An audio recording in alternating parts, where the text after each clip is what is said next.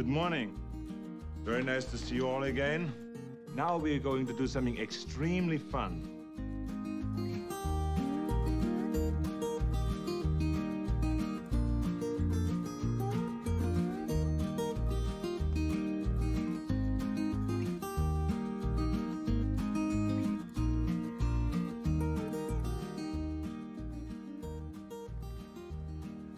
My mom always said life was like a box of chocolates.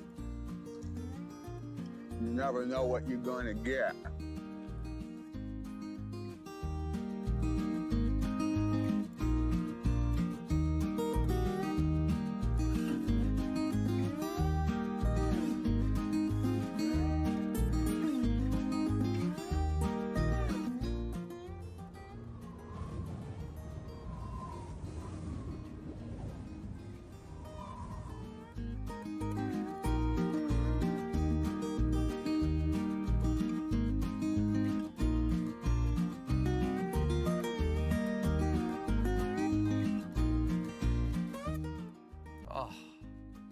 I think I'm having what the Germans call a Schadengasm.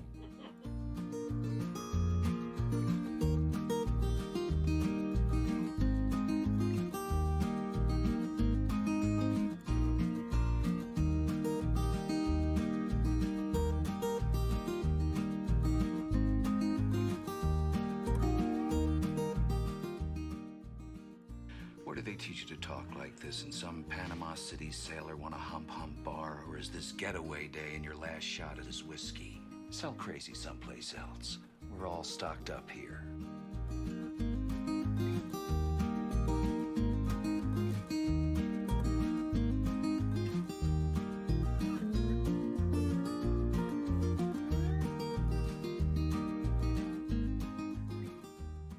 Guess what? I got a fever. And the only prescription is more cowbell.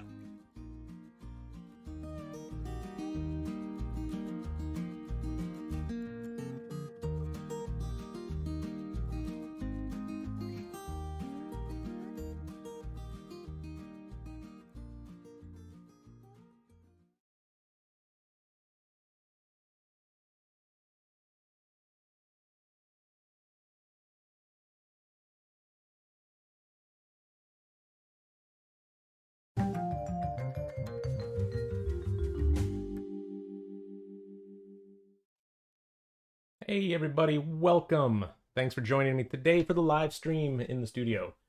Good to see you all here. We got some familiar faces. We got Sargon and Todd, Shiny, and Alan. Hey Alan, Praveen, Red. Good to see you guys here. So today I'll be doing something that I look back on my live streams and I can't think, I didn't seem to see this exact thing. I think maybe I did it once. But I'm going to be doing a sketch painting digitally without any lines, just using paint strokes, blocks of value or color to build up the caricature, to actually create the caricature with no line drawing. It's a method that I use quite a bit, and it actually works out pretty well for me most of the time. And I think that's just because, I mean, I'm more of a painter, I think, than a draftsman. However, those paintings that I do this way, these sketch paintings, tend to have drawing errors in them, or you know, just little flaws in the perspective or the anatomy, and I end up doing a tracing over on top of that to correct any of those mistakes. But it's I think a good way to get your thoughts out on paper or digital canvas to actually get the caricature done in a way that sort of is in line with the way I already think and the speed at which I'm thinking about the caricature, because with lines sometimes it takes a little longer to get to the place where I want to be with the design. And I can change the shapes on the fly, on the silhouette. So, yeah, I think maybe I did it once on the Sean Connery. I can't remember. If you can remember, let me know. But I don't think... I had to have done it once because it's a method I talk about a lot. And it's part of my Proco caricature course. It's one of the lessons, more advanced lessons on caricaturing. So we're going to go over that today. And we're going to be doing a painting of Paul McCartney. Sir Paul, if you're fancy. Before I forget, I did finish my Legend of Zelda inking from 2 weeks ago that I did for the 35th anniversary. It's right here. There we go. There we go. Actually, I've got the digital I've got the digital version of it too. If you want to see it, it's probably easier to see that way than on the camera. But let's see here. Yeah, there it is. So yeah, I think it turned out pretty well. I'm pretty happy with it. Getting the exact details of Link's likeness was pretty hard because it was so small. But I do like how I end up handling the Guardian and all that ink that goes down in the lower part here. I mean, maybe it gives a little work, but I'm overall pretty happy with it. And I did actually film the rest of the process, and I'll be releasing a like a time-lapse video of it. I'm in the middle of editing it, just not quite finished with the editing. But I'll get that out, and you guys can maybe see the rest of the inking process if you're interested. All right. See, yeah, Miro. Hey, yeah. I'm just trying to stream every 2 weeks now. I think it's just better for my schedule. It's kind of hard to keep up with every week sometimes when I've got a lot of work on my desk. But anyway, with that in mind, let's just go ahead and get started. These are my pictures of Paul McCartney that I've got different eras. I've got young Paul and kind of the like, you know, looks like maybe late 60s, early 70s Paul. I wanted to do young Paul McCartney, not old Paul McCartney. I love his youthful features, his baby face. He's very unusual looking, very distinctive. And in looking over all these, I came to actually a conclusion that something I had never noticed about his likeness before. And it's more obvious in this photo that his features, like his eyes, actually, not just all his features, but his eyes are really uneven. So I lined up his head. I organized I tilted his head so it's perfectly straight up and down. So I lined up the ears. You can see the alignment mark right here with the ears. Bottom of the earlobes, I lined up the mouth, the nose. Everything's lined up except, if you look at the eye here, if I draw this horizontal guide right through the center of the tear duct, his eye on his left side, our right, when we're looking at him, is noticeably lower. And the same thing with the eyebrows, too. The eyebrow on our left is higher than the one on our right. So that whole eye is shifted lower. And it's something that you have to decide in a caricature how you want to handle that, because you could definitely exaggerate that and make it more noticeable. But if you draw the eyes just a tiny bit off in your drawing, it'll just look like you have a badly aligned drawing, because people want to see the eyes lined up with each other. And if they're not, it just looks like you're a bad artist who was sloppy. So if you're going to do it, you have to really commit to it, I think. However, if you do that too much, you might end up making them look like Quasimodo, you know, just like with one eye, or Sloth from the Goonies, with one eye just noticeably lower, and it just might look deformed. It may not look like him as much. Because it is, you know, it's not grotesquely off, it's just a little bit off. So I just wanted you to be aware of that. It's always good to be aware of asymmetries in your subject. And then you have to decide how you want to handle it. Like, I might handle it more with just maybe the sagginess of one eyelid, and maybe the one eyebrow will be higher than the other. I don't think personally I'm going to make him make his eyes uneven, just because of that problem that makes it look like, you know, people will interpret it and think, oh, he just drew the eyes badly. I'm not going to use this drawing, or this photo, but I just wanted to point that out. Yeah, they're definitely slanted, Miro. Slanted downwards, like a downward sloping eyelid, or like the outer corners lower than the inner corners on both eyelids, or on both eyes. So that's definitely a distinctive trait on him. And I think out of all the Beatles, he has like the largest eyes relative to his face shape, or to his face size. So that's something, if you caricature them together, he'll probably get sort of larger eyes, larger eyelids. The space between his eyebrows and his eyelids is also a pretty large space.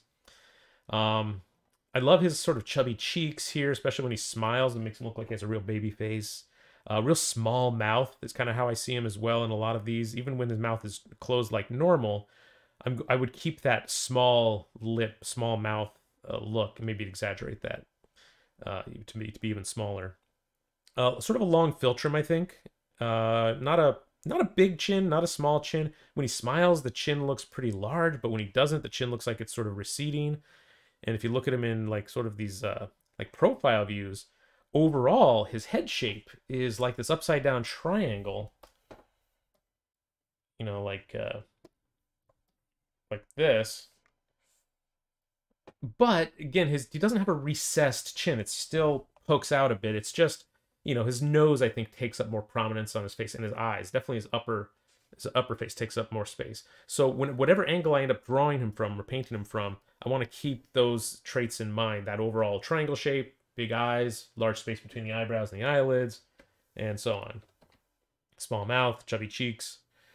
Now I only have 2 color photos here of him that I ended up liking, this one, and I kind of want to do a color painting. But I might start it, I think, in black and white. So out of these 2, I mean, this is great. This is very Paul McCartney here. This one of the sort of the mullet. But this is classic Paul right here. You know, just from the early 60s. So I think I'll start with this one here as my main one. And I'll start with a black and white sketch painting and then convert it to color as we go. So keep that there. And I've got an image over here ready to go.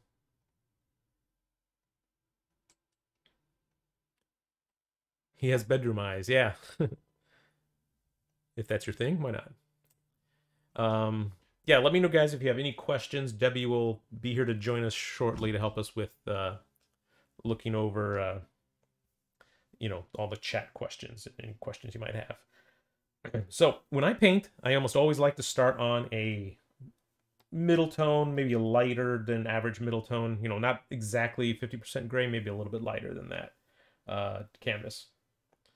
So let me fill that here.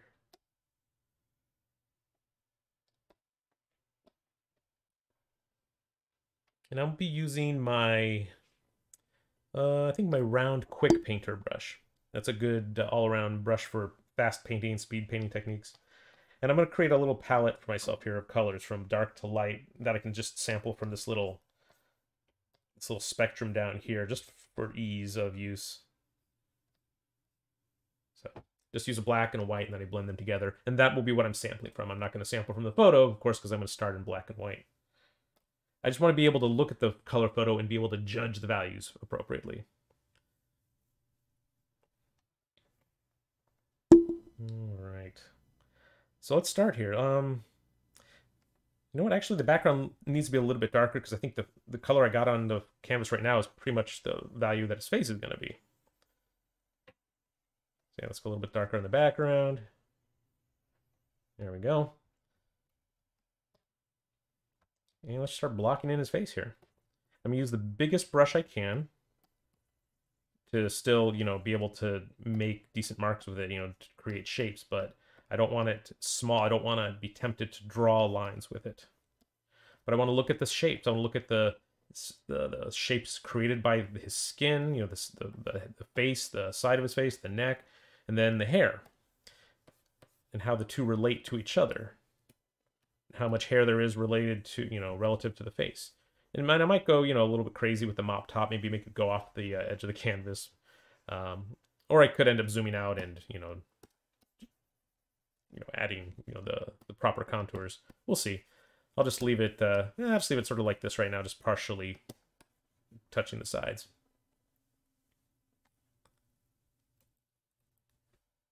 Alan says you find a similar resemblance between McCartney and Sylvester Stallone from the younger years. Yeah, I can definitely see that. It's sort of that really Cupid's bow lip shape and heavy eyelids. Definitely very Stallone. But Paul's a little more pretty, I think. Pretty boy.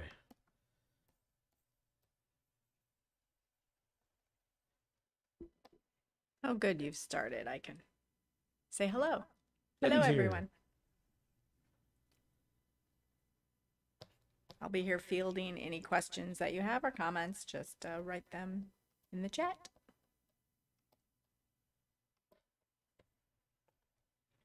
So I'm not starting out completely full value darks and lights. I'm sort of starting in the middle. Middle lights, middle darks, and then I'll go lighter and I'll go darker. I'll sort of branch out from this middle zone that I've reached.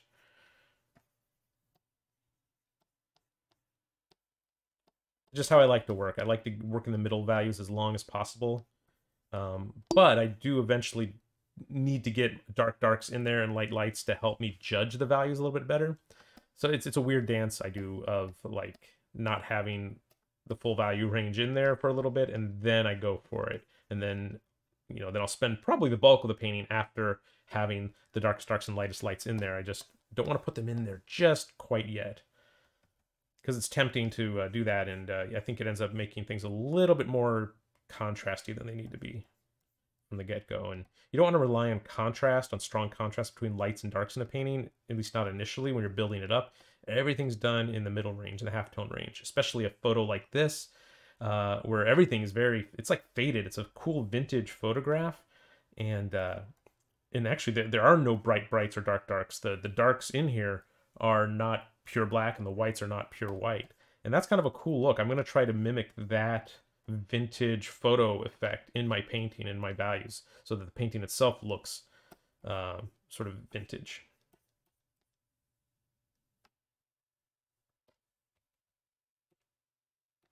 I see his eyes as being far set back into his head, because he's got this long side of the nose. The side bridge of the nose is very, very long on him. Sort of gives him like a fishy look. But I'm sculpting the eye socket. I'm not painting the eye or the eyelid or the pupils or any of the details. I'm just sculpting the forms and the planes. And that's the way that you want to work if you're doing this digital paint sketching technique. You got to work in values. You got to work in planes, not in lines. And ideally, you start to see a likeness emerge from the early stages. I mean, I kind of do see a rudimentary likeness here on Paul. I think it's actually pretty good. Or it could be Ringo. Ringo's got a pretty big nose. I want to make sure it doesn't end up looking like Ringo. Maybe pull the bridge of the nose back a little bit. And I see the lid on the far side of the head over there, the eyelid and the eyebrow and the eyelashes. So I definitely want to make sure I include that. It'll give him that sort of fish-eyed look. Even though his eyes are set far back on his head, because of the angle, we should be able to, well, in the caricature world, still be able to see that eye behind this big nose, even though this eye on the right is going to be set really far back.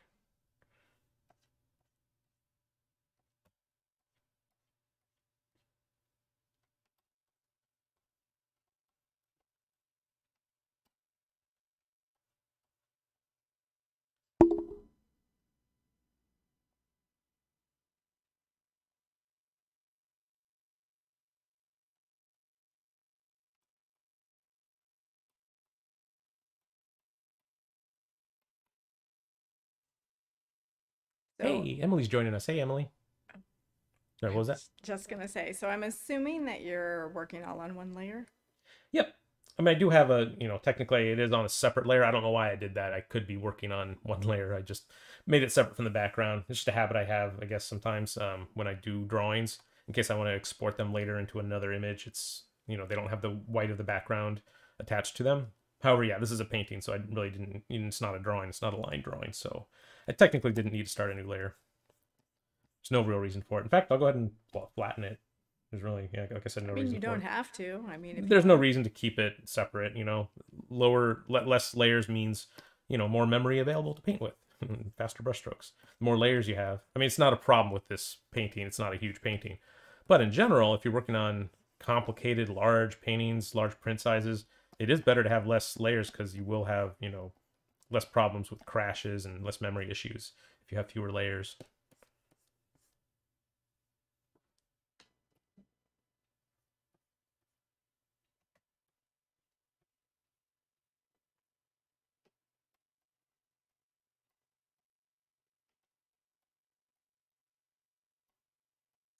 So I recall Emily is quite the big Beatles fan.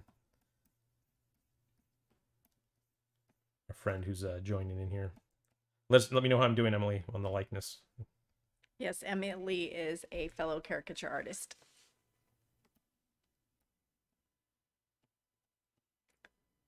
Court, are you willing to take some questions? I have at least one. Cool. Yep. Alan is asking, when caricaturing musicians, do you ever listen to the music to get into the field? What music do you prefer of McCartney, Beatles or his solo career?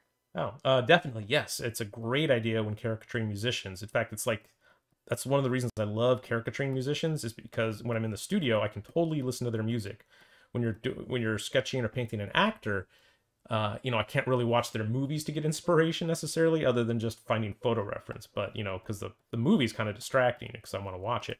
the music, yeah, you really get the feel of that person and what they're about and their aesthetic. Sometimes just from the music, and it definitely might affect your choices if you're listening to them while you're working. I'm actually doing an illustration for a record album right now. I can't really talk about it, but yeah, I've been listening to the music a lot. Also for research, because it's going to help me with the album artwork, putting, you know, different details in the illustration.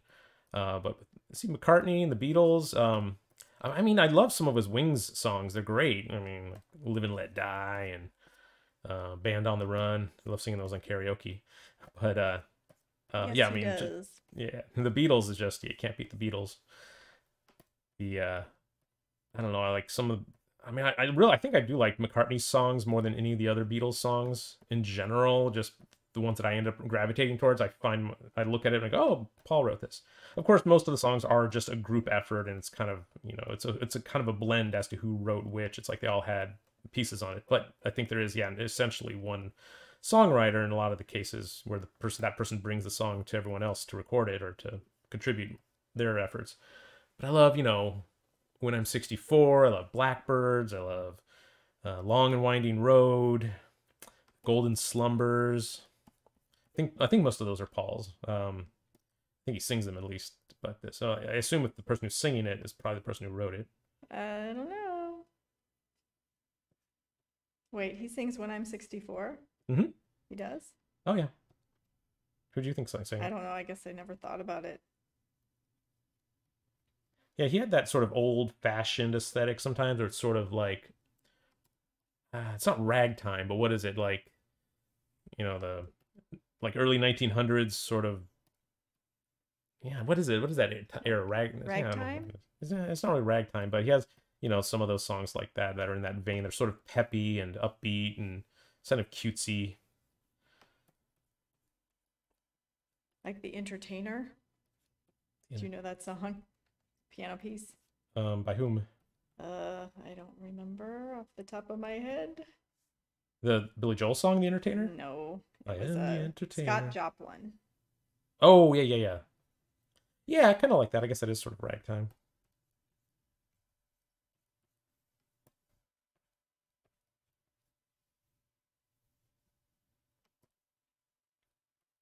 Yes. I looked it up. It is ragtime. Ragtime two-step, according to Wikipedia. Yeah.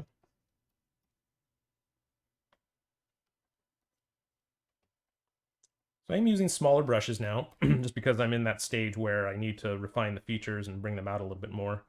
So, but I'm still not going for lines. I'm still trying to paint in blocks of color. Emily chimed in and said, yes, he was influenced by his father's 1920s jazz ragtime band.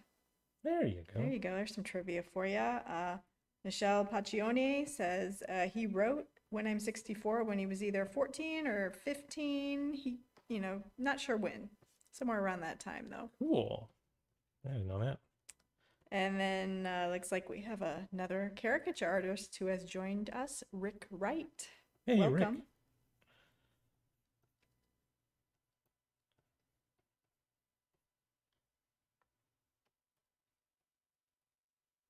And Shiny's chimed in and says she used to like the Beatles, but then it joined a list of bands that she cannot even listen to for 2 seconds. What? The songs are too slow and repetitive and get stuck in my head. Yeah, that's cool. They are pretty catchy, and a lot of the early songs are so short. Trying to get into that getting played on the radio, so 2 or 3 minutes was about all the time you had.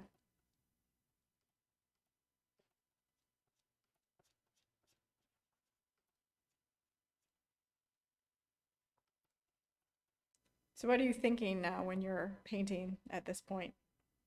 I'm still going for the likeness. I'm still trying to block in shapes and not make, you know, if I see a problem, I'll try to fix it. I'm trying to think about the exaggeration while I'm trying to do that at the same time. So it's like going back and forth between likeness and exaggeration.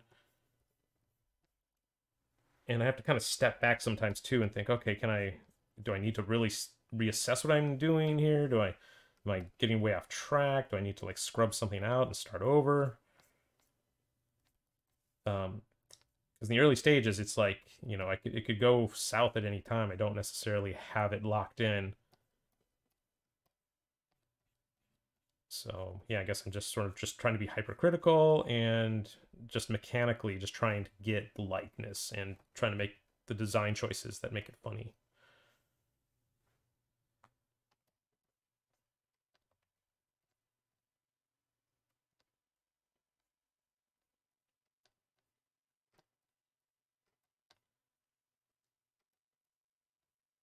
I want to play up his sort of fat cheeks too, even though he's not, you know, in this picture he's pretty young and he doesn't have distinct nasolabial fold. It's more about the plane changes, like the halftones, like where the darker halftones versus the lighter halftones are. But it's tricky because if I make him too, you know, too many plane changes, it's going to age him. It's going to make his face look older than it is. So I want to show like these chubby folds on his cheeks, his fat pads on his cheeks, without going overboard or making the nasolabial fold too long.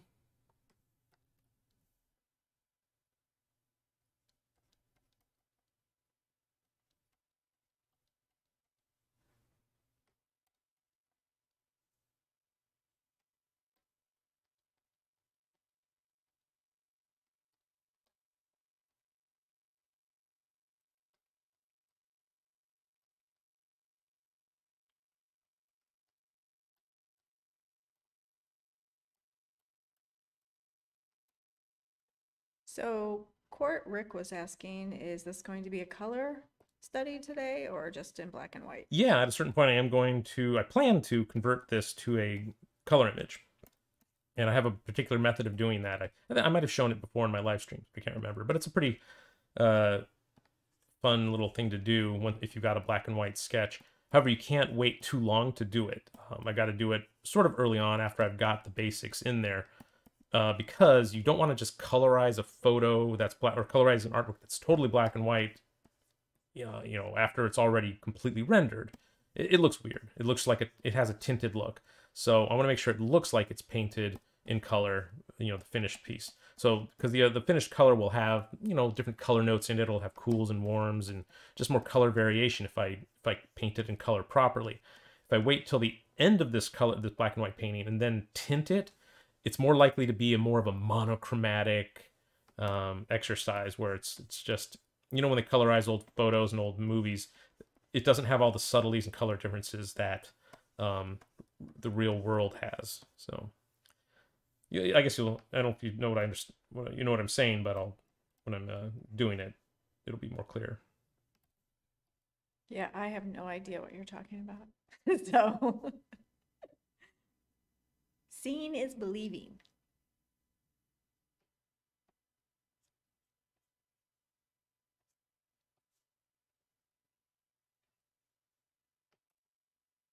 So Emily's asking, is this an underpainting? Or I guess she's saying, is this an underpainting then? Or no, it's going to be a different technique?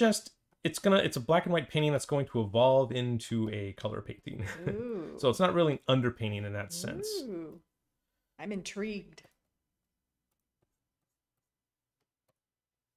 Yeah, a lot of times when I have my own problems in my caricature work, if I'm doing an assignment or a job or a commission, and I'm having problems with the line drawings, doing sketches, rough sketches, just trying to figure out the whole thing, I'll switch over to doing a digital paint sketch like this without lines, and I often solve my issues. It just works out better.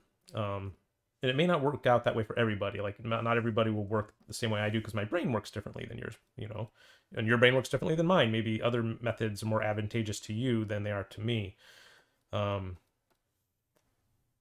But I always see a likeness happening faster, and you know I get to my finish quicker with less effort when I paint them. I should probably paint them more rather than draw them. But digital painting so makes it so easy to change things on the fly. Not that it's an easy medium necessarily. It's just, but if you are a painter, it's sort of like a godsend. It's like with oils or watercolors, you just don't have this luxury of being able to just constantly, perpetually change anything you want and have no consequences. consequences meaning like, you know, paint bleeding through underneath that. If you try to paint over a light area with the darker paint, you know, depending on the materials, you know, those paints will blend together and contaminate each other. You know, you don't have consequences like that with digital. You just paint right over it. No mixing, no bleeding.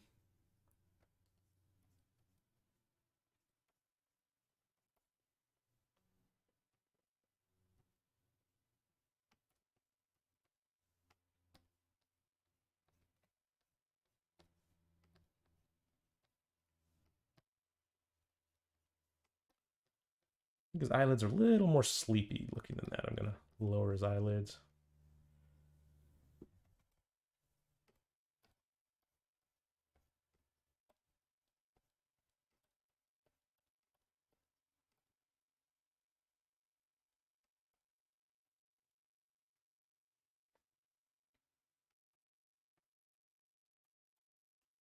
So I'm squinting as much as I can whenever I remember, just to blur my eyes at the reference photo to get rid of the details, the extraneous details that I don't need at this point, and just see how my painting matches up to that. You know, I can see there the front of the side of the neck needs a little bit of a darker halftone here to be more accurate to what's happening on the photo. Ear could be a little bit darker as well. Just the skin of the ear is sort of a darker value just because there's more red, more blood, I guess, closer to the surface than the rest of the face. The underside of the eyebrow, you know, the upper eyelid area could be a little darker as well, I think. And the actual eyelid itself, I think, is a slightly darker value. When it's painted, it'll probably be a little cooler, a little bit more purpley, a little more blue than the rest of the skin tones.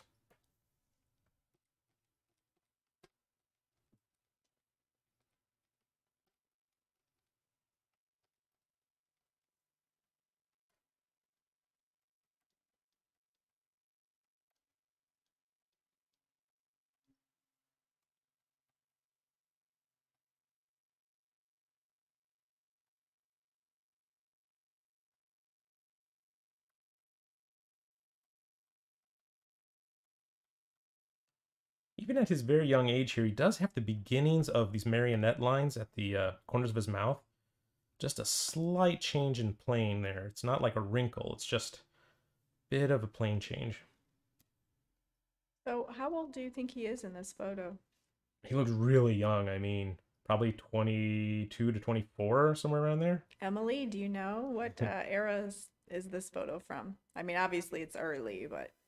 Because he was about 24 when they came over, right, in 64? Is that right? They're born in around 1940. At least I think John was born in 1940, which would have made him 24 when they, you know, hit the Ed Sullivan show. Wasn't Paul younger?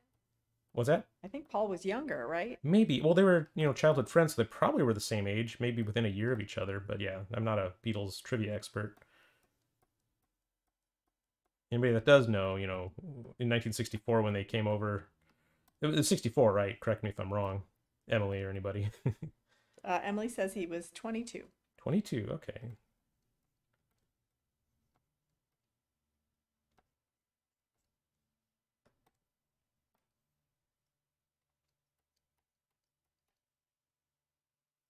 Okay, I'm going to go a little darker now. I'm pretty happy with how things are going, but I need to go to sort of that next level of value.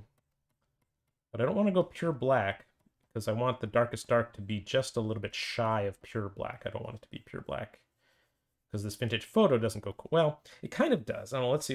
I'm going to sample this photo here just to see where it sits on the timeline or on the color field. I'm not going to use it to paint with. But yeah, actually it is almost pure black. So like the darkest it is... part of his hair is right there. It's not pure black, but it's close. But I'm going to go just a little bit lighter than that, I think, just to heighten that vintage effect of the old photo.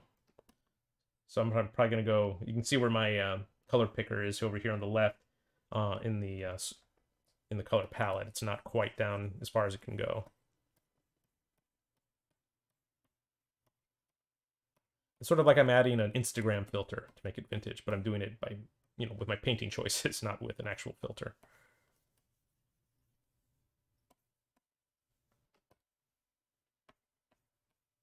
has quite a bit of highlights on the top of his hair here.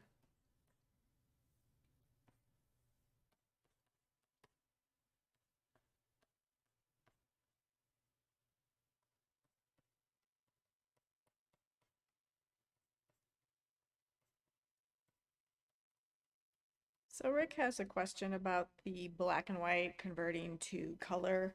Do you ever take the color photo you're working from, convert it to black and white for the beginning stage, and then go back to the color photo? Yeah, I sometimes do when I want to make it easier on myself. I'll definitely work from a black and white grayscale photo.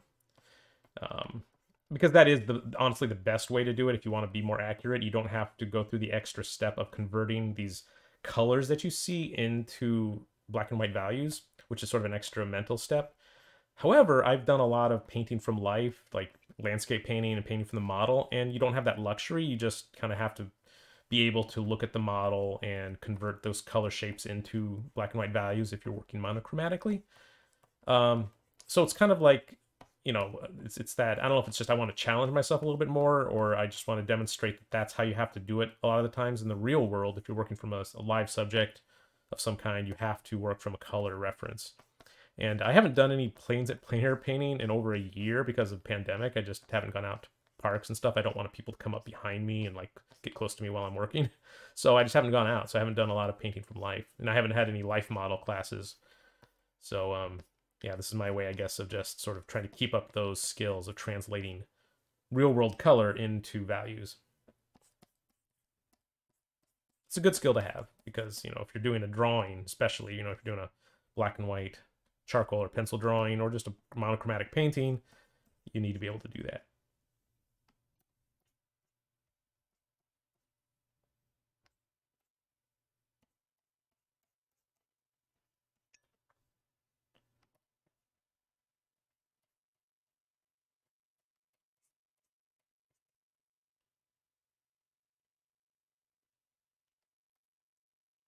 Okay, the only thing that's really not quite resolved yet is his lips, his mouth area.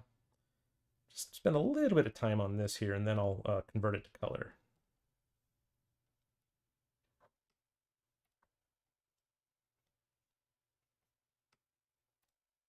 You can see just a bit of his teeth in there, but I don't want to draw a lot of attention to him, just show that the mouth is parted a little bit.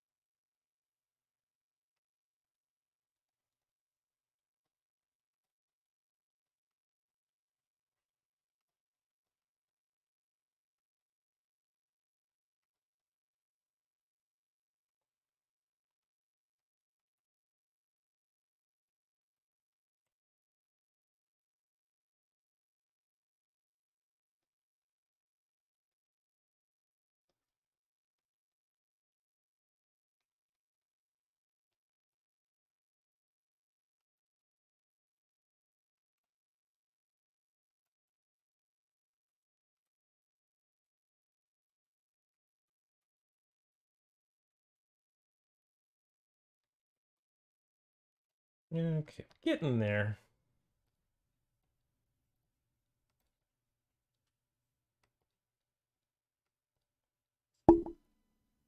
So I have a question for me, Sure.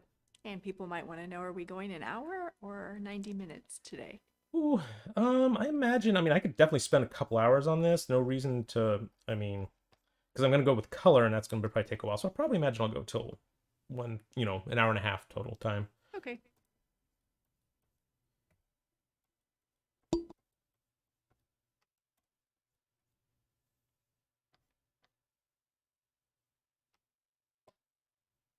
Okay, I think I need to go a little bit lighter for the collar here. It needs to be lighter than the skin tone.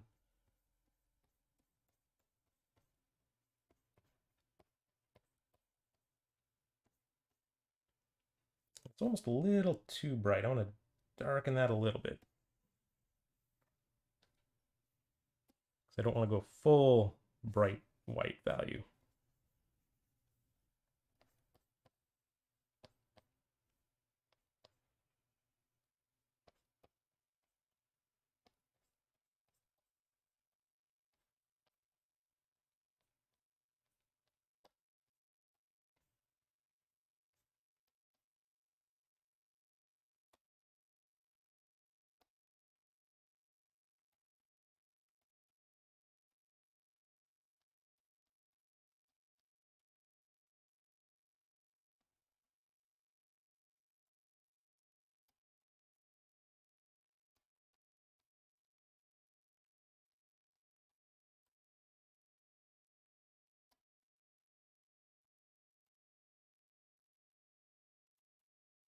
Just reshaping the back of his neck here a little bit more, the collar.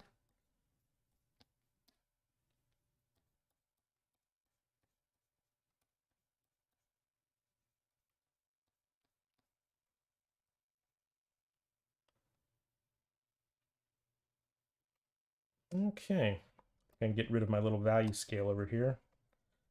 And I'm gonna go color now. I'm going to take this. I'm gonna actually should probably save it in case anything happens.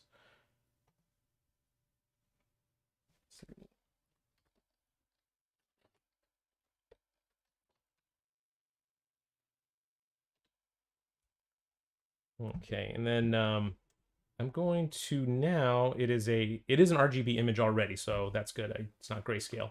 So I'm going to go to image. Let's see, I guess it's adjustments.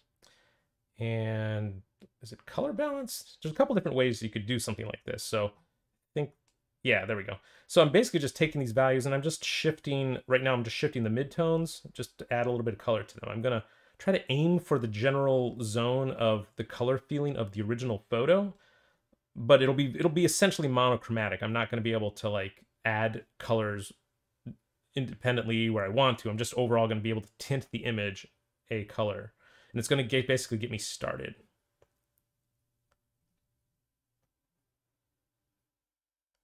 I think mostly I'm going to try to get the halftones of the skin tones right in that range of sort of that realistic skin color.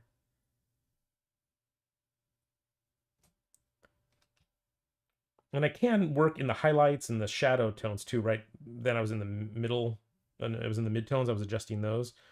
So if I want to make, say, the highlights a little bit warmer, I could do that, but it does affect everything. It doesn't just affect just the highlights. So it's, yeah, I mean, it still changes everything, maybe too much.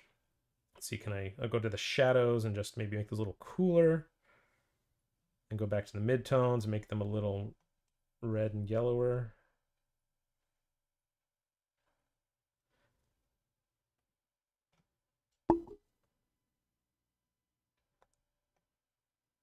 Getting a little too purpley.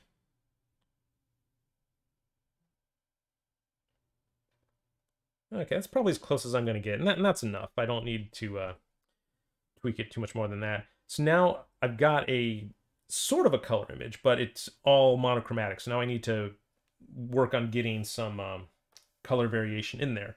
And let's start with the background. Let's make the background a little darker, and it should be a little cooler, I think. It should be have a little more blue in it.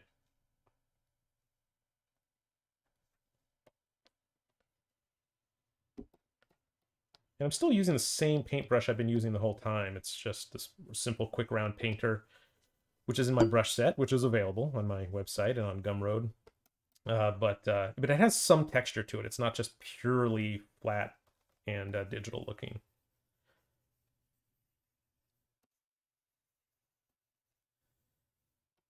Let's go a little bit darker. Maybe a little more neutral too, not quite so much color in the background. A little darker still. We want his face to pop out from the background more, so it needs a little bit more contrast, even if it's, I don't necessarily need to copy exactly what's in the photo, but what's back there is pretty cool. I'm using it as a starting point, and if I don't like how it's coming along in my own painting, then I can change it. I don't need to be a slave to what's in the photo for sure. And in fact, I prefer to modify the background from the original photo so it doesn't look like I'm just copying a photo, like every pixel of it.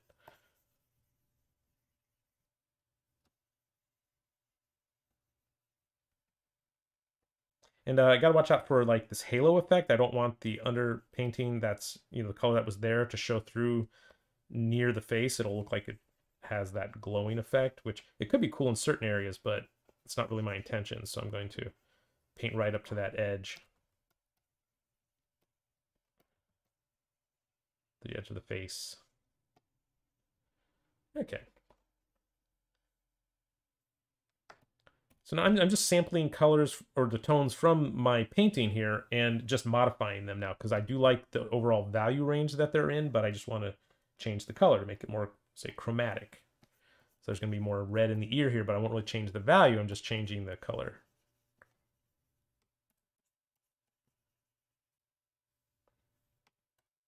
Same thing with the face here. I'm going to go a little bit cooler, I think, in the flesh tones. Maybe just a tad lighter on the cheek here. But yeah, adding that cool now next to the warm really adds a nice vibration. It makes it look a lot more realistic without having to do very much at all, actually. It's just a lot of the work is already done for me, and I'm just sort of tinting, but I'm also adding color variation, color temperature changes. Again, gonna go a little cooler, maybe a little grayer down in the beard area here.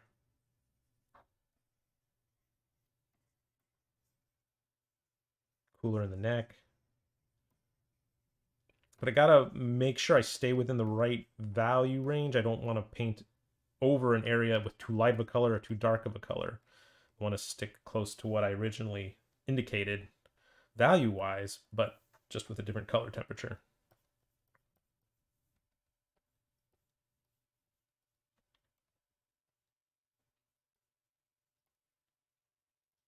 A question for you from Alan. Mm-hmm. Are you intending to do another session caricaturing the body anytime soon? Well, that's a good question. I'll definitely put it on the list if that's something you want to see. Yes, I guess he was wondering if there were any rules in relation to the proportions of the limbs, of the arms to be longer or shorter. I don't know compared to what, but You know, yeah, caricaturing the bodies is so subjective, even more than the face. You can definitely play around with that and not worry so much about losing the likeness on the body. The bodies in caricatures and caricature illustrations, I mean, they can be reflective exactly of what you think about the person's physical body type. You know, if they're really thin or really, heavy, that's something you need to probably be loyal to in the picture. However, if they're middle of the road, there's a lot of leeway. Like, I painted Trump with sort of like baby toddler proportions, even though he's sort of a big, tall guy, just because that's what I wanted to do at the time. I just wanted to make a statement about, him overall. Yeah, so you don't necessarily need to be true to exactly what they're doing with their body type. So limbs could be longer, limbs could be shorter, fatter. It's more important to get the pose looking good, the action of the pose, because usually when you're putting a body in a caricature, it's for the purpose of selling a point, telling a story, having them do an action or complete an action. And it could be just a practical reason, like maybe the person in the caricature needs to be driving a car because that's the particular gag that the art director wants you to do. So you have to satisfy certain minimum requirements. The body has to be doing those kind of actions. But the proportions, yeah, I think are more up to you, more so than they are with the face. The face, if you miss, the proportions, or if you make weird out of the blue choices not based on their likeness, you're going to lose the likeness. But you don't need to worry about that. That was so much with the body. You have a lot of leeway, I think. Putting some cool darks into the hair here.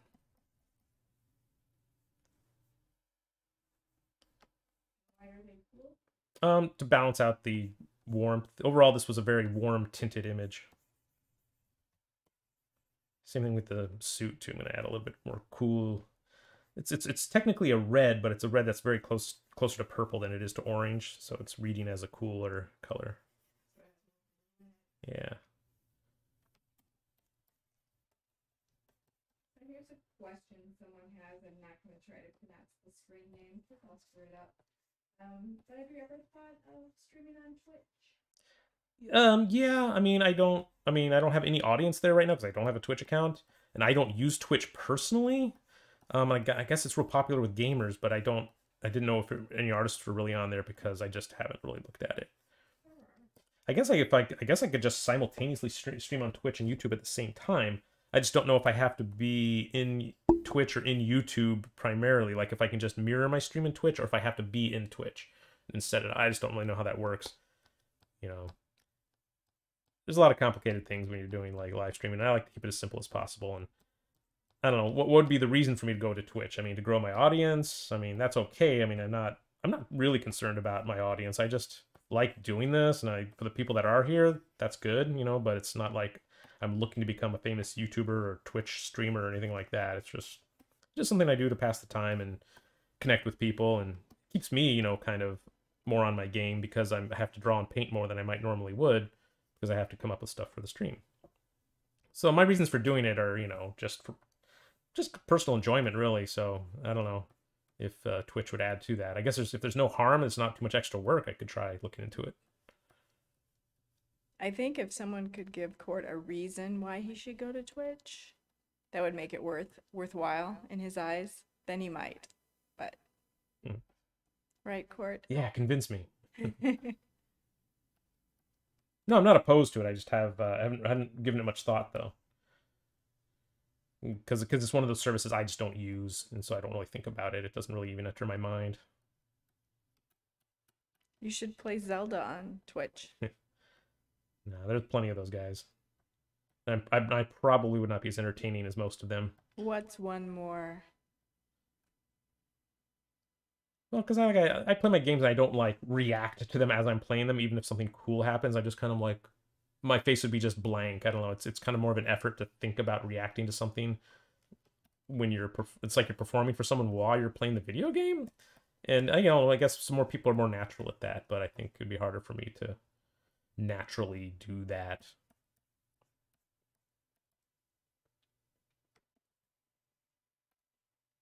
I feel like I was being, you know, fake or something, like, whoa, look at me, I just found a Korok, woohoo, I'm awesome, you know, I don't know.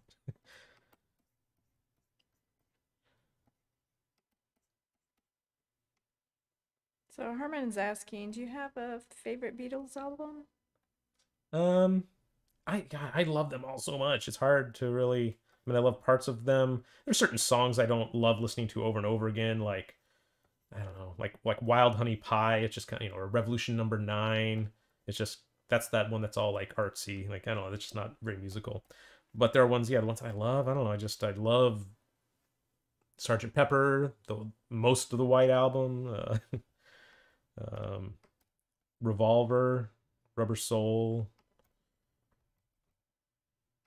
Rubber Soul, I like that one.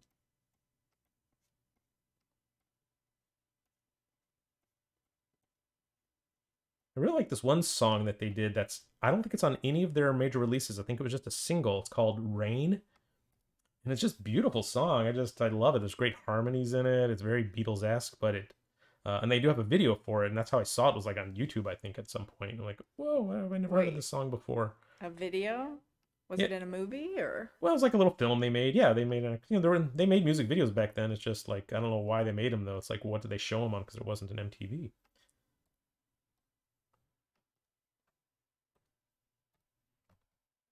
I guess other programs aired those videos, you know, in lieu of making a live performance. They recorded something, I guess. Apparently Rain was on the B-side of Paperback Writer. Okay, so it was a single. It wasn't, or it was part of a single. It wasn't. Well, it was the B-side of the single Paperback Writer. Yeah. Both were written during Revolver, though neither appeared on the album. So, interesting. Wait, Paperback Writer wasn't on one of the main albums? Well, it was, but it was written during Revolver sessions, but I guess it was not on Revolver. So neither appear on that album. Oh.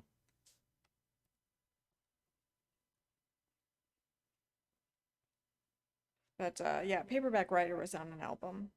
Don't ask me which one. Mm-hmm. I know, but I can find out really quick.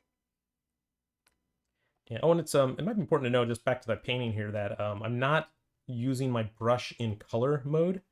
If I were, I mean, color mode is like the tinting mode. It just affects the color of the pixels, but not the values. And that is one way to go, but I don't generally like the look when I use the color mode on my paintbrush, just because it ends up looking, like I said, it makes it look like a tinted photo. And those just have a really peculiar look to them that looks like a tinted photo. They just don't look like a painting.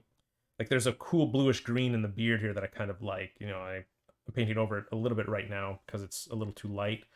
But those little happy accidents sometimes happen when you're painting with real colors and with real consequences. You know, it's not just tinting what's there, it's actually painting opaque paint on top of what's there. And that's just the method and the look that I like the best. So yeah, I don't like using the brush in color mode when doing this.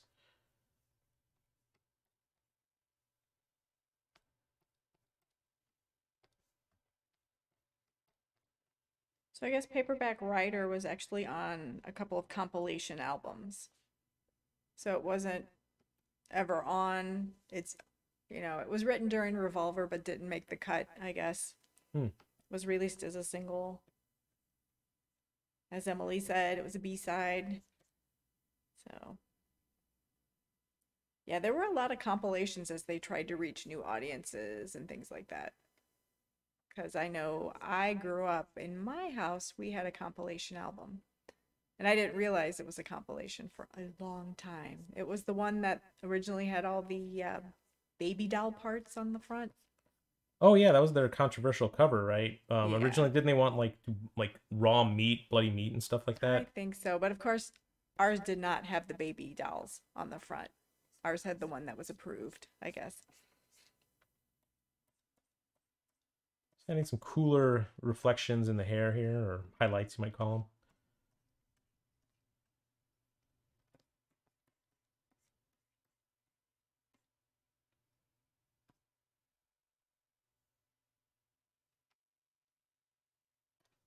Okay, so I'm getting to the point where it's like, okay, where do I go next? I basically just go to wherever the picture's calling me. There's no real rhyme or reason. I just jump around different parts of the face a lot.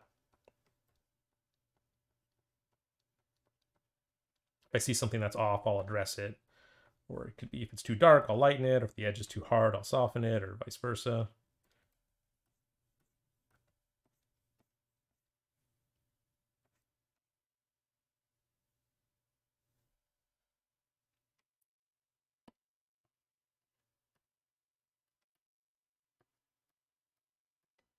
So one good point was made about being on Twitch. More people are used to watching live streams than they are on YouTube. So you would possibly be exposed to a larger audience if you wanted to. Yeah, when you get those larger audiences, though, I've seen real popular streamers, like game streamers, they'll just have their comments are just flying by because they have, 1,000 people watching at once or more. And it's impossible to basically read any of the comments. And I don't want to be that popular, then, no one's comments will be able to make it on screen. Of course, I'm not saying I would be that popular. Right, I mean, exactly. art live streams are never going to be that as popular as gaming live streams, I know. I'm just kind of joking. And I can always help. I guess you can turn on slow chat, I think, is where it happens, where it's sort of, if it does have a really, like, a lot of people in the chat, it'll, like, slow it down and put a delay on a lot of people's comments or not show all the comments.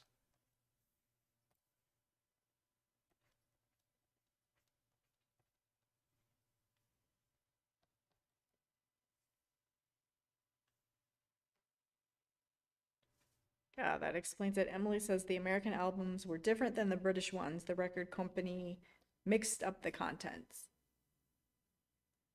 So you never know what you were getting, I guess. And then Alan was asking if you've ever visited the Beatles Museum in Liverpool. I have not. I've never been to Liverpool. Been to England a couple times, but we never made it north or anything. Went to Abbey Road, and that was about it, right? Yep.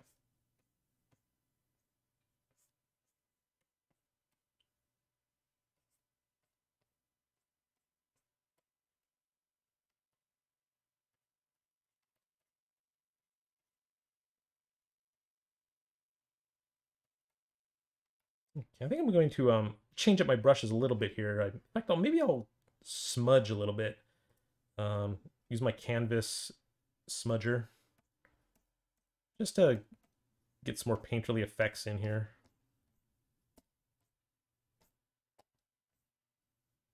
And I'll paint back over them. I'm not gonna, like, go too crazy with the blending brushes, but it can help you get to a place a little bit faster. Like with the hair here, if I'm just using this streaky canvas blender, it really does a lot of the work of making it look more like natural hair, because my original brush was pretty blunt, and this one sort of takes the pixels that are there and just, it's like running a streaky pixel or a streaky bristly brush through the paint, creates some nice natural texture.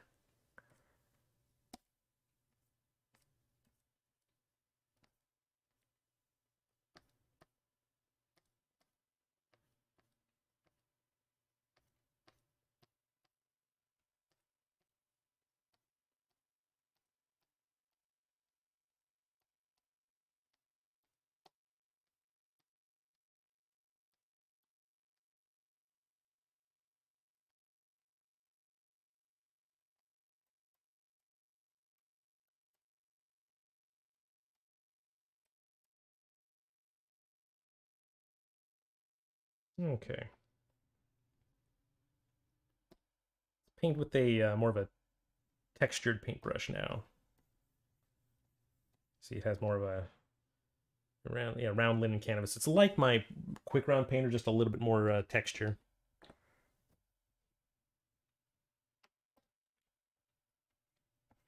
Paint with one single brush the entire time, it just makes the painting, you run the risk of it looking monotonous, like everything's handled the exact same way everywhere. And I like to have a little more variety, just like I like to have a variety of edges, a variety of color temperatures throughout the painting.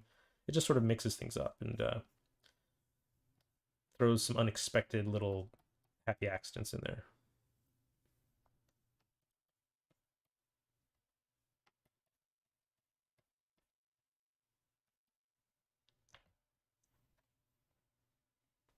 If you noticed, I haven't zoomed in at all on the painting either. I just haven't really felt the need to. The longer you stay zoomed out without getting in too close, the more likely you'll be to paint more of a painterly loose approach, I think. Because if you get too close, you end up wanting to resolve details in a way that's a little bit, it's too precious is sort of the word I've heard of it sometimes, where you get too precious with the details and it sacrifices the overall big picture. Certain areas might, have too much attention drawn to them with too much refinement, too much hard edges everywhere in a certain area.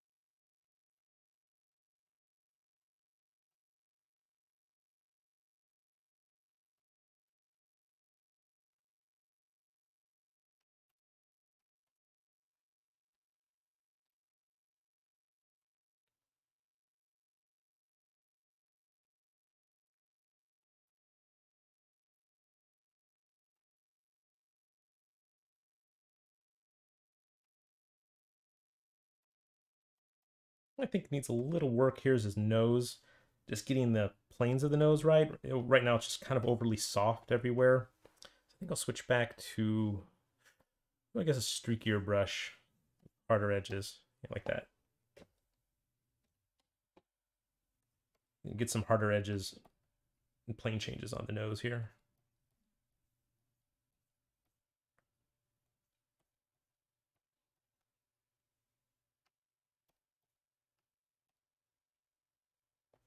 There's this cool rim lighting on the left side of his nose, but in order for that to work, there needs to be a slightly darker value on the front plane of his nose just to make it pop, make it look actually three-dimensional. Because that's what's happening in the photo, too. Yeah, if you have this nice rim lighting on something, you really need to have a dark right up against it, otherwise it doesn't quite have the same impact.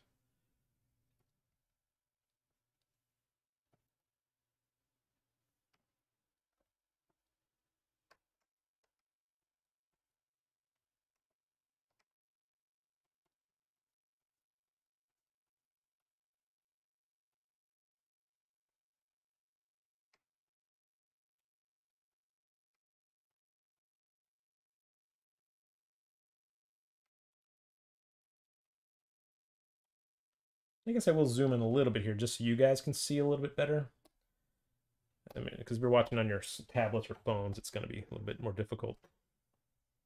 Yeah, but normally I probably wouldn't zoom in quite this much for my own benefit. It's more just for viewing purposes.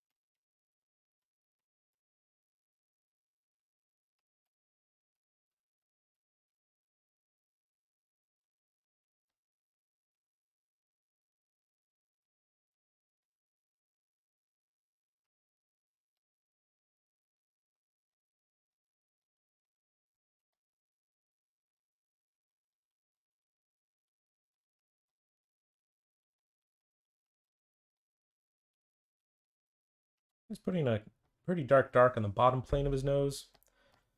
And then I got to transition it gracefully to the that lighter halftone that's right next to it.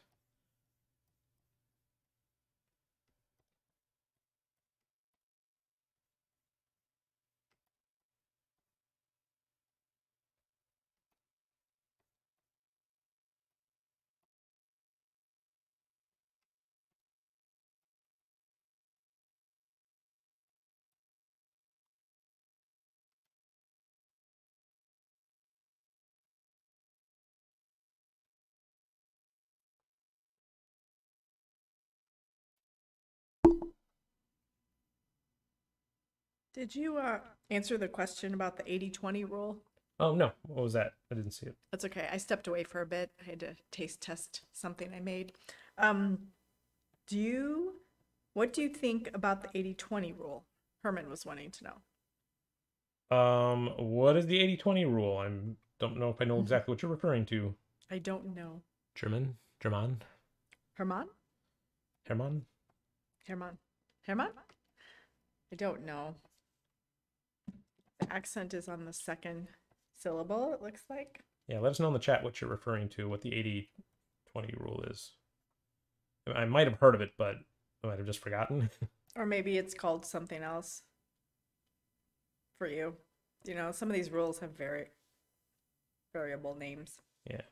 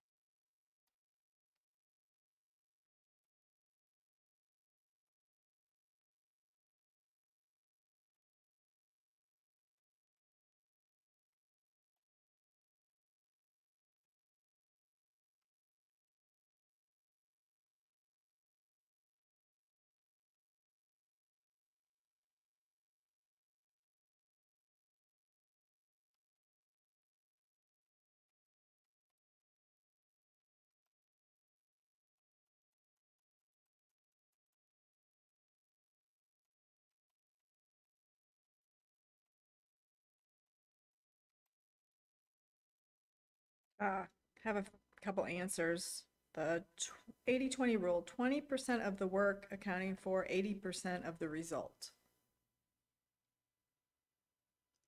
20% of the work. I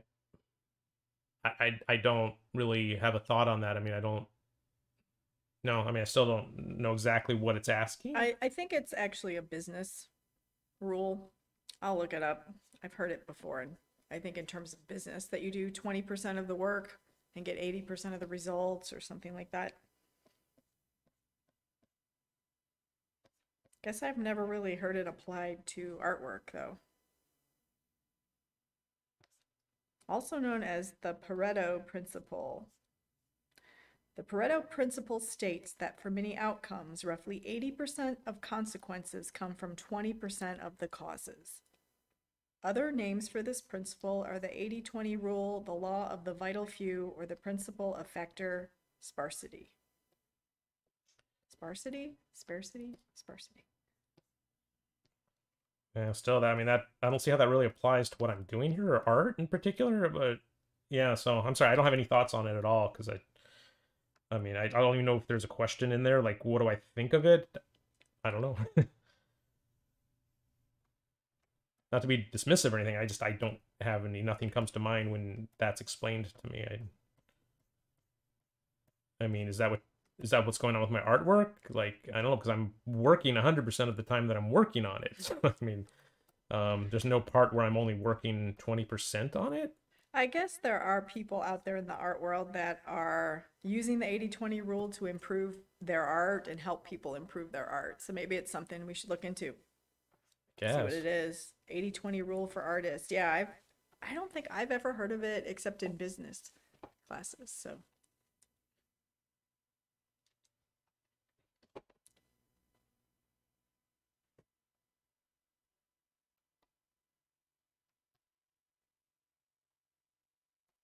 Okay, now I'm switching to the natural velvet round brush, just because I don't want everything to be super streaky everywhere, because I was getting a lot of streaky strokes, broken strokes, and that's cool to have, but yeah, I don't want them everywhere, because then his face might start to look like hairy, like it's like all the texture has a hairy texture.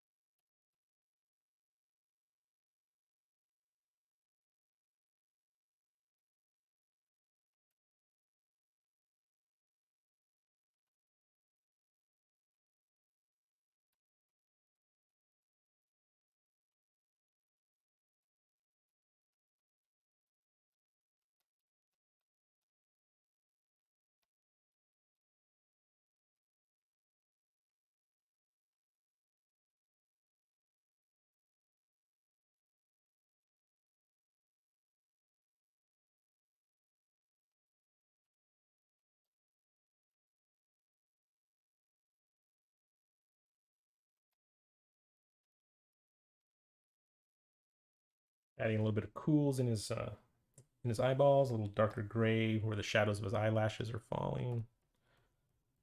But not drawing individual eyelashes and just kind of painting broad strokes, soft strokes in that area.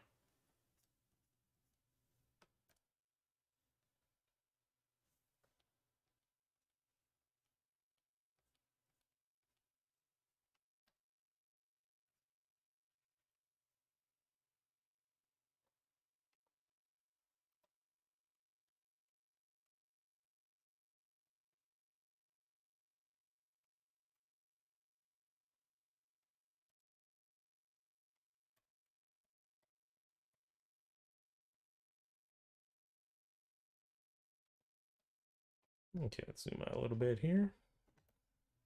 Looking not too bad. Let's see, maybe I can go back in the hair now and just add a few more, details. A little more harder streaks in places. Slightly lighter, cooler highlights.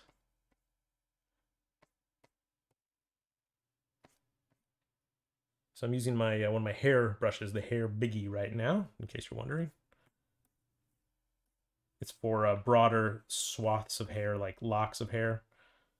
And then I have a smaller hair brush that's more meant for individual flyaways. So I probably won't be using that because I'm not really going to make this painting about that. It's not going to be like a realistic, Kruger or a Seiler painting or anything where it's every hair is perfectly rendered. more broad strokes in this painting. In this, it's still kind of a sketch. I mean, I guess it is evolving into what you might call a painting or a portrait, but the difference for me between a sketch and a portrait or a painting is basically just time and the amount of rendering that you put into it. And in an hour and a half, I think that's the zone where it stays kind of a sketch more than a actual painting. another question. Do you spend a lot of time on post-processing after being done on a painting to push it to a finish, or do you try to achieve a finished result solely through brush strokes? Yeah, so pretty much everything through brush strokes. I mean, there is one little tricksy thing I do sometimes, or I've done in the past. I don't really do it much anymore, but it's adding like an overall texture to everything to make it look a little more vintage. It's sort of like the equivalent of adding an Instagram filter for real. But it's actually just adding noise. And right at the end, I'll do one of those to show you how I do it. There's a couple different ways you could probably do it, but it's just something I invented one time. I think I came up with it when I was trying to recreate for a client the Lord of the Rings poster. It's like a caricature version of that, and I had to create a lot of visual noise or texture over the whole image because I noticed that's what the original poster had, was this sort of grain, like a film grain over everything. And there's a way in Photoshop to do that. That's, you know, you can control the output and effect, the color of it. No, yeah, I'll show you that toward. So stay tuned in the last, you know, actually then I'll do it in the next 5 minutes because we're almost getting up to our time here.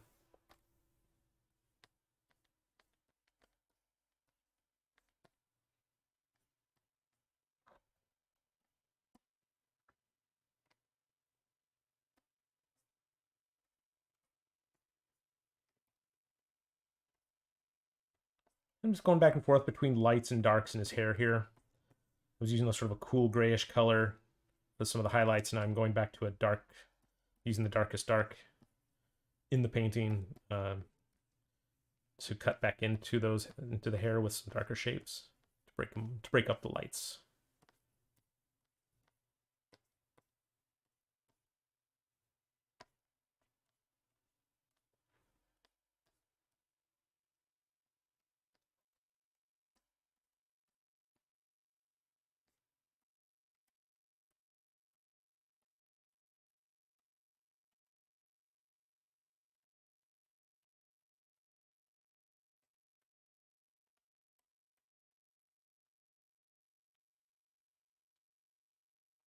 And the highlights on his hair are, I think, quite a bit cooler and lighter than that, like at the very, very top. So I'm sort of building up to it, but it's somewhere in this range here.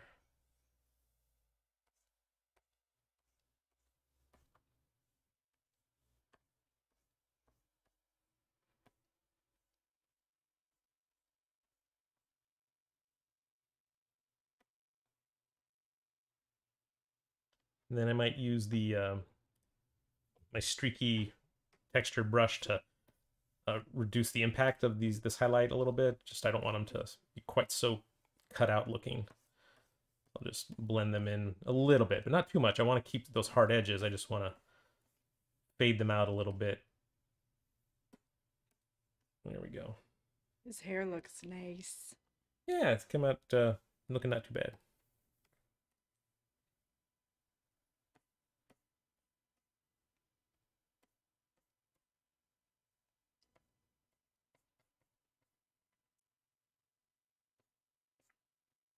It's important too to mess up the hair a little bit. Like not every stroke is going to be perfectly radiating out from every other stroke around it. Some are going to overlap in awkward ways.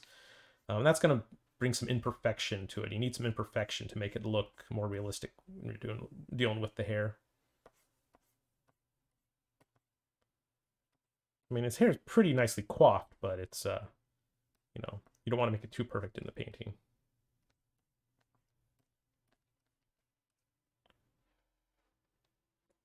And then I'm going to go back to the streaky blender brush and soften these little highlight hairs I did just now.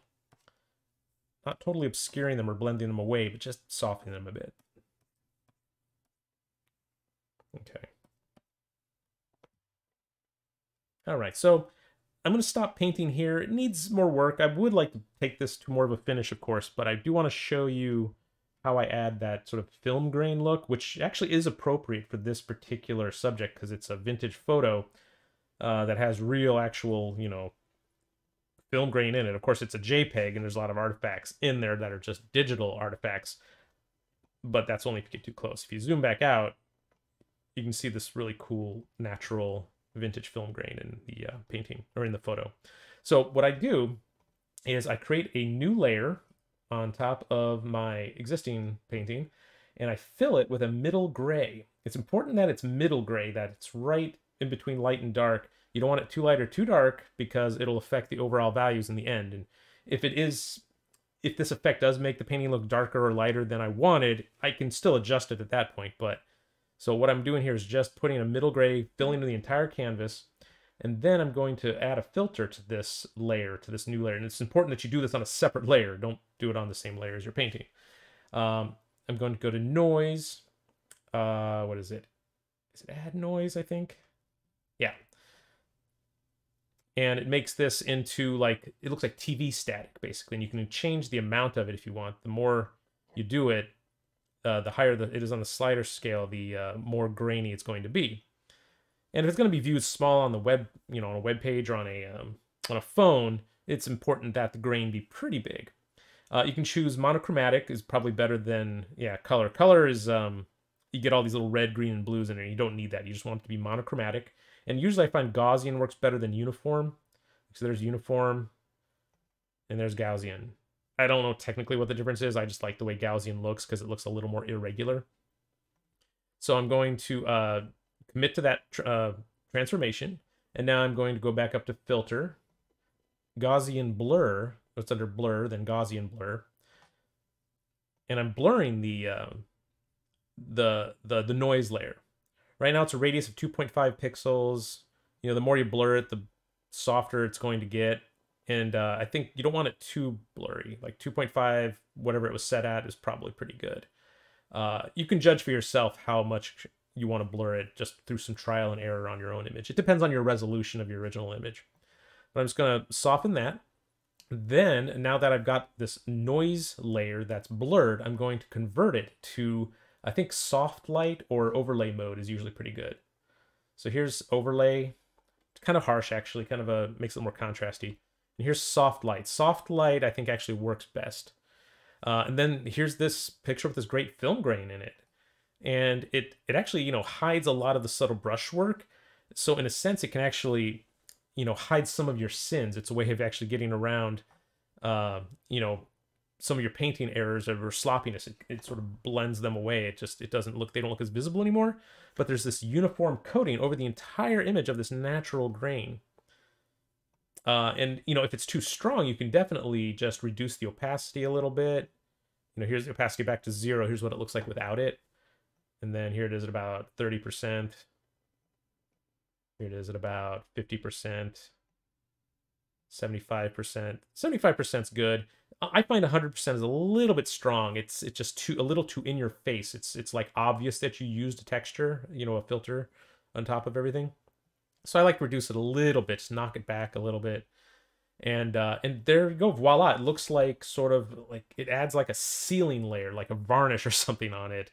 I mean, it doesn't really, but it's kind of like when you add a varnish to a finished oil painting, it gives it that sort of, you just finished the look. It looks completed. So it's not, you know, varnish has other properties too, like enhancing the contrast. So I don't mean literally it's like putting a varnish on the painting. It's just adding that final step that makes it a little more interesting, I think, to look at. And with a vintage image like this, where you want it to look a little bit old-fashioned, that's kind of a fun thing to do sometimes.